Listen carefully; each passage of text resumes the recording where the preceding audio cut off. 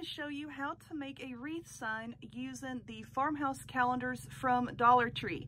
Stay tuned and I'll show you how to make it. Alrighty, y'all, let us get started. So first off, you're going to need one of these square signs from the Dollar Tree. Just any of the square signs that they have. And you're also going to need one of the elusive farmers market calendars, also from Dollar Tree. Now listen, I do have something to say about these calendars here in a second. So I know a lot of you just want to skip through the video and then you want to get to the end and you miss a lot of stuff that's in the middle. But please, please just give me a minute and listen to what I have to say about these. And might I point out, right here is the copyright information. It is copyrighted by Jennifer Pugh, courtesy of the Sagebrush Fine Art Company. So now, instead of sanding this and trying to get rid of all this glitter, I'm just going to flip it over and use the back. And then, if I want to, I'll go back and I will just cover the back with a piece of scrapbooking paper. I'm not going to sit here and try to sand off all this glitter, okay? And if you try to pull this off, sometimes it comes off nicely, sometimes it doesn't. And I see the styrofoam head is in the way. Hi! I'm working on another styrofoam head. But anyway, this is the picture that I'm going to be using. Actually, it's the cover of the calendar. Excuse me. So here is some Mod Podge. Doesn't matter if it is gloss, matte, whatever. We're just going to be using it to stick the image down to this sign. So I'm going to get some of this and go ahead and put on a thin layer. But anyway, a lot of these Dollar Tree crafting groups on Facebook, someone had scanned the images out of this calendar and had put it into a Google file and thousands of people were downloading it. That is such a big no-no. I have seen Facebook groups get shut down for silly stuff like that. And a lot of people are saying, well, it came from the Dollar Tree. It's fair use. It's fair use. If it has a copyright symbol on it, it is not fair use. You know, and I know it's just a lack of education on that subject. But it was not okay. It was not okay. And I was actually in a private messenger chat with the artist, and she was very upset that people had done that with her artwork. Just buy the calendar, okay? It's $1. Buy the calendar if you can find it. Or have somebody to buy it for you and send it to you. But anyway, she had contacted some of these groups saying, you know, that's my artwork and it's copyrighted. You can't do that. They kicked her out of the group. I was also removed from a few groups for pointing out copyright violation and called the B word and, you know, but yeah, like I said, I know a good bit about law and that type of thing. And yes, they were in the wrong. So just don't do that. It is not cool. It's not fair. You know, just for $1 calendar, stop breaking copyright law. And she loves the crafts that people are making. She loves that. What she does not love is when people, you know, are scanning her artwork and then posting it for everyone to access. That is not cool at all. All right, so now that my Mod Podge is here, I'm just going to take my image and just place it down and just start working it down with my fingers. I'm trying to start with this corner and then working my way across. Now, when you're doing this, to avoid wrinkles, if you want to, you can use like a debit card, you know, a piece of plastic, something, you know, just to smooth the image down.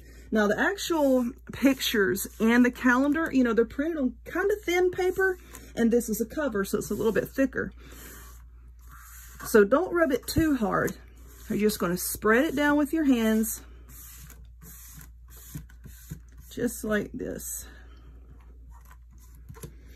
But yeah, so many people were getting mad at me, calling me the dreaded Karen. You know, quit being such a Karen. I said, I'm not being a Karen. I'm trying to save you some grief so that you don't get your Facebook group shut down. But you know what? Go ahead, get your group shut down. I don't care. And like I said, the artist did find out about it.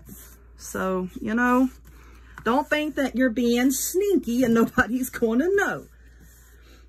So I think this is spread down pretty evenly. I just have a little piece of cardboard here. I see one little wrinkle down here, and I'm just going to try to press that out. All right, there we go.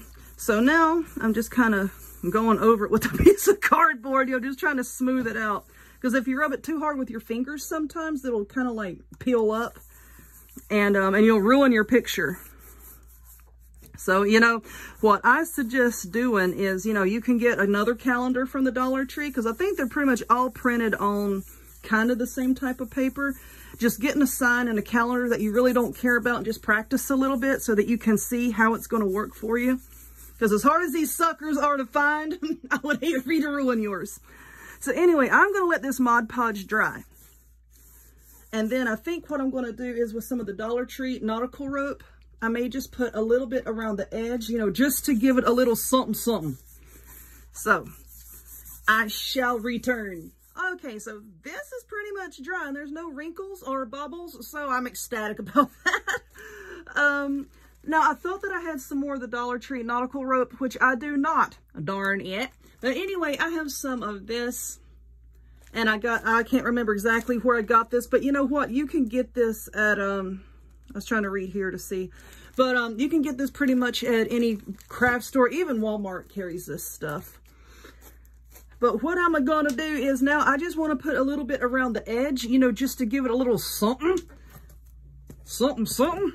So I'm turning this upside down, and I want to start up here where this is. So I am just going to put a little bit of hot glue. And a lot of people ask me where I got my glue gun with this little fine nozzle. Well, I got this off of Amazon, and if you will look in the description box, I have a link to my Amazon shop where you can find all kinds of awesome stuff. So be sure and check that out. I also have links to my affiliate account with Dollar Tree Online, Cricut, the Wreath Shop, a bunch of stuff. So, yeah, go check that out. I know a lot of people still don't know that you can order things from Dollar Tree Online. But you can.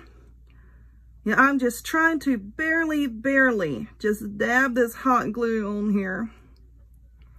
And, you know, I thought about, should I make the video where I make the sign and then show the wreath that I'm making?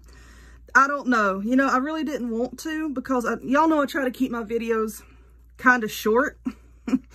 So I think I'm just showing how to make the sign in this video, and then in another video I'll show how I'm going to use it on my wreath. But anyway, y'all probably saw the light flickering. We're having a heck of a storm. I'm sick of these darn thunderstorms. I'm sick of it. Mother Nature, are you listening? The kids don't listen. Why would Mother Nature listen? So anyway, what I'm going to do is I'm just going to glue this all the way around. And then we have this little hole up here to contend with. So I don't know what I want to do with that. I may take some of this and just make a little bow and put there. I don't know yet.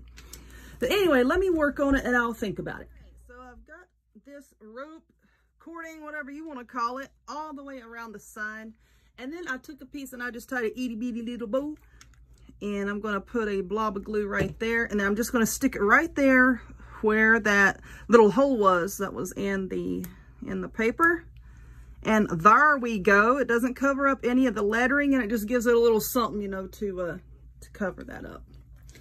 But anyway, there we go. There is your wreath sign ready to be put on a wreath. So I'm going to end the video here, and in a future video, very near future, I might post it today or tomorrow, I will make a wreath using this sign.